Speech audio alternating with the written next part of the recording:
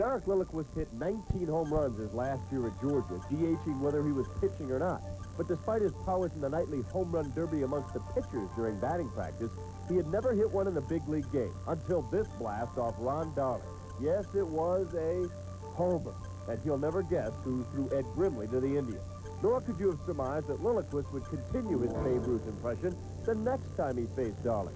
Although they loved it at the time, Derek's teammates weren't looking forward to hearing about it for the next few days.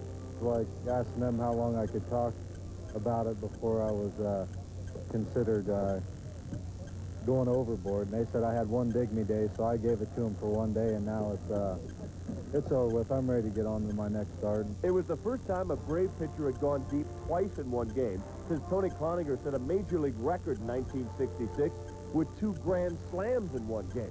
Lilliquist has the potential to become that dangerous at the plate, but there are other offensive areas he needs work on. We got to teach him to slide. No, he thinks he's pulling guard. He doesn't realize that plate's not nailed down out there. You know, he's going to tear it up. Well, speaking of torn up, in case you were wondering, Ed Grimley got a little too close to the cannon, and we'll have to find another one for Derek.